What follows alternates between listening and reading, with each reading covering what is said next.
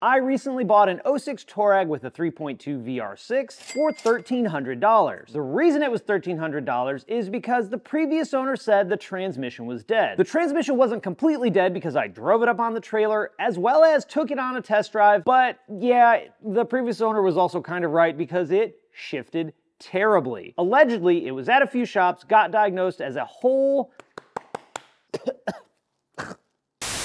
Now, allegedly, it had been to a few shops to get diagnosed, and nobody was really confident that a valve body would fix it or fluid would fix it. They essentially quoted him an entire box, which is several $1,000s, far more than the value of the whole entire vehicle itself. I bought the car pretty much because I wanted the VR6 out of it as well as the brakes, and the teardown is just the extra bonus. So in this video, we're gonna take this transmission apart like we like to do and see if we can figure out exactly what was wrong with it. Okay, first thing I think we're gonna do is start with the valve body and transmission pan. And to do that, I'm gonna flip this heavy beast over. Oh, yeah, we're juicing. Oh, she's juicing. Let me de-juicify this. Now, I did drain the fluid already, but this is just like an engine. You never actually get all the fluid out. So actually, before we start taking stuff apart, a couple things to note. We have the torque converter out, which lives right here. This is where the engine would bolt up. And because this is an all-wheel drive vehicle, this is where the transfer case would bolt up.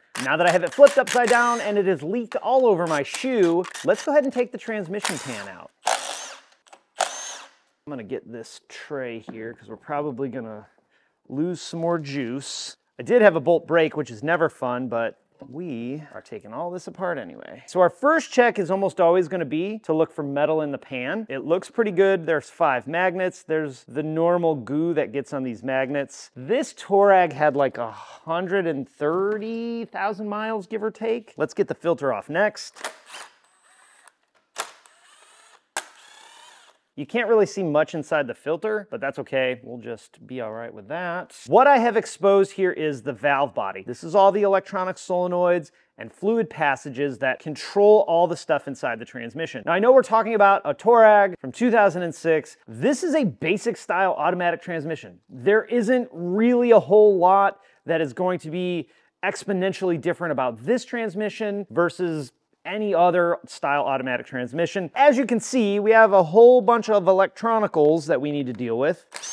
These are the solenoids that control all the goodies. I actually think this little sensor guy was a failure point at one point. I do know that back in 2004, there were a few cases of like exploding solenoids.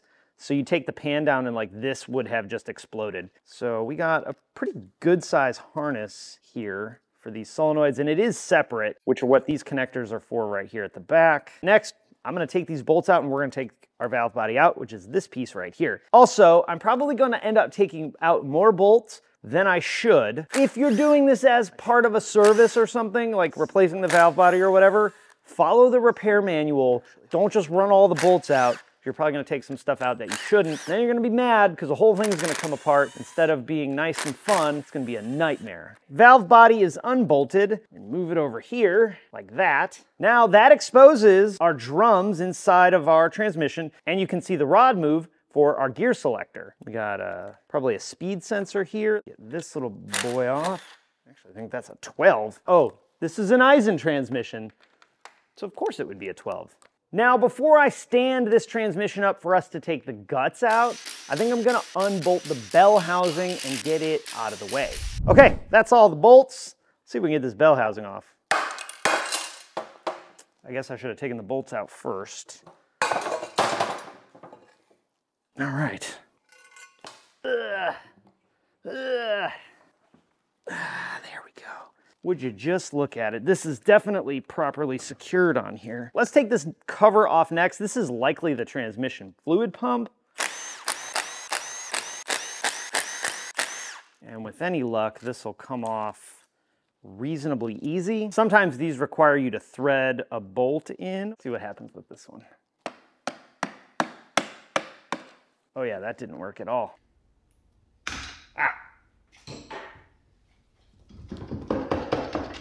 Well, good thing we're not going back together with this. Uh-oh, but I got it out. Ta-da, oh geez. speed sensor right there, that yellow bit. With that removed, it exposes our first clutch pack and drum. I'm actually gonna try and lift this all out. Nope, not all coming out at once. Try and do our clutch, our outer pack first. So this, we have steel discs as well as our friction discs. I don't want to give it away already, but one of these steel bands is absolutely smoked. Look at all these dark spots. That is from slipping, basically, and overheating. So that likely, one of the causes of our problems right there. Now, even though the steel discs and clutch packs here are absolutely smoked, don't go. We might actually have more problems, and a little later in the video, we're gonna talk about exactly how all this stuff works. It is important to note that we didn't really have any fault codes stored, which is not uncommon. Even this guy looks like it got hot spotted. Now I should be able to pull this whole drum out, this guy. So that's one set. And then we have a lower drum. Let's see how this comes out. There's a clutch pack there with a drum. Good thing this isn't going back together. I think the easiest way to handle this is to finish pulling out the guts. I'm gonna set them down here, and then we'll go through them once I do that. Part of me wants to just puke them all out onto the table. That's not out of the question just yet, by the way. There's also some parts that I'm likely not gonna show, like this wavy washer right here, which is pretty cool. Oh yeah, look at this guy. Ugh, it's heavy. It's heavy, so that, like that. And then we got a whole bunch of clutches in here. I'm trying to pull these out in their respective groups. These look much better than the first ones that I pulled out. Oh, look at this. Oh yeah.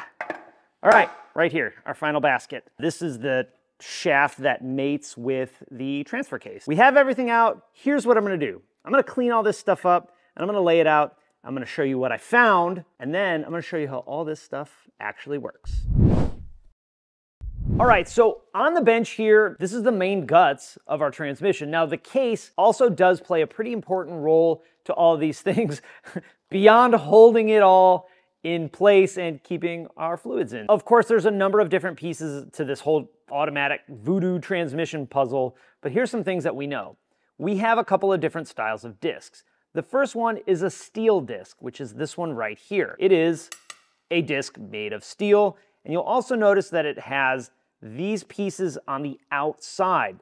These bits that are sticking up right here, almost like a cog would be, spline to the case of the transmission. This should be in a fixed place, just like that. We also have friction discs, which is this disc right here, which has a small layer of friction, which is why it's called a friction disc. You'll notice this one is toothed or splined on the inside.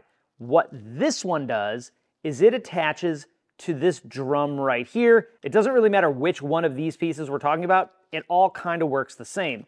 This piece here, when it's installed, can't spin or rotate independent from this piece. When we add those together, or a stack of them more accurately, we have a piece splined to the case in our steel disc, and we have a piece splined to the drum in our friction disc. Okay, so big deal. Why is that important? That allows the transmission to do what it's supposed to do. This means we can have rotation of our input shaft, which is this piece right here.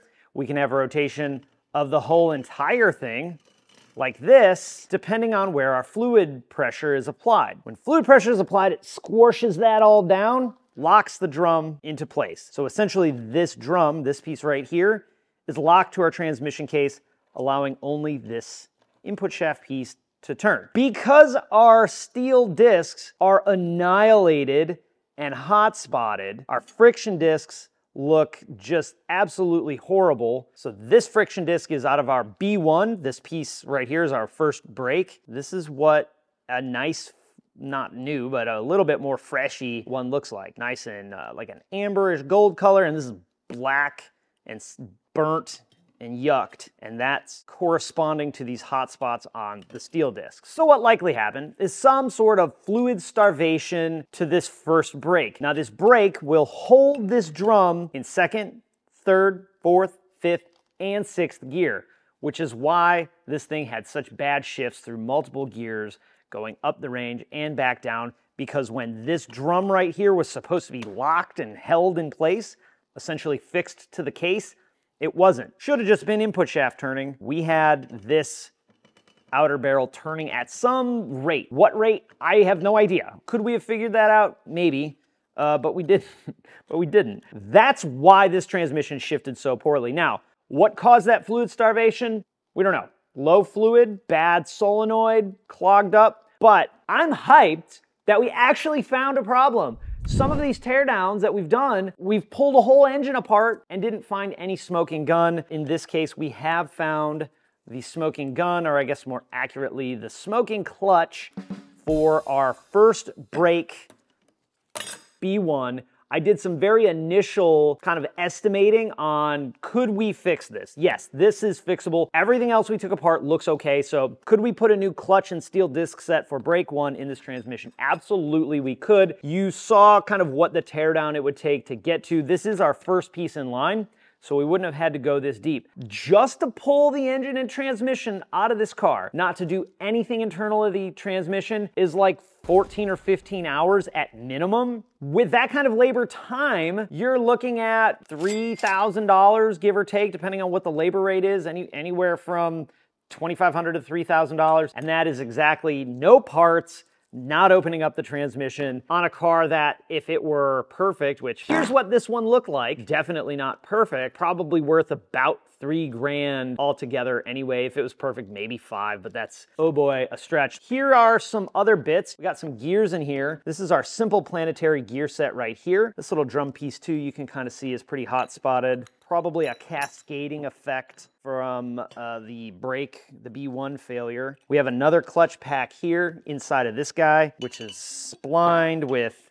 this, which is splined with this, which hooks to this, which then goes, this whole unit goes into this. That, my friends, is the voodoo of an automatic transmission. So here's a simple way to think about it. Depending on what's trying to happen inside the transmission, most of these parts are either spinning, holding, or locked to another piece in the puzzle. So depending on how that is set up, you could create a 4-speed, a 5-speed, a 6-speed, a 7-speed. My 2015 TDI Touareg is an 8-speed transmission, and that's not even that revolutionary. I think we got plenty of automatics running around with 10-speed transmissions. It's really all on how things are held or not held, allowed to spin or not spin. We'll create however many gears the transmission has. All right, hopefully the voodoo and witchcraft that is automatic transmissions is somewhat demystified anyway. I'm pretty hyped that we found the actual problem causing the shifting concern, and I feel better that had they just put a valve body in it, it wouldn't have fixed it, so I'm glad they didn't do that. Here's what I need from you though. Let me know what other engines or transmissions should I try and find so we can do super fun teardowns. Also, be on the lookout for that Touareg video where we gut the VR6 out of it, take the brakes, and a couple of other things. It's pretty fun, and we found some gross stuff. With that, I'm out. Have an awesome day, and I'll talk to you again next time.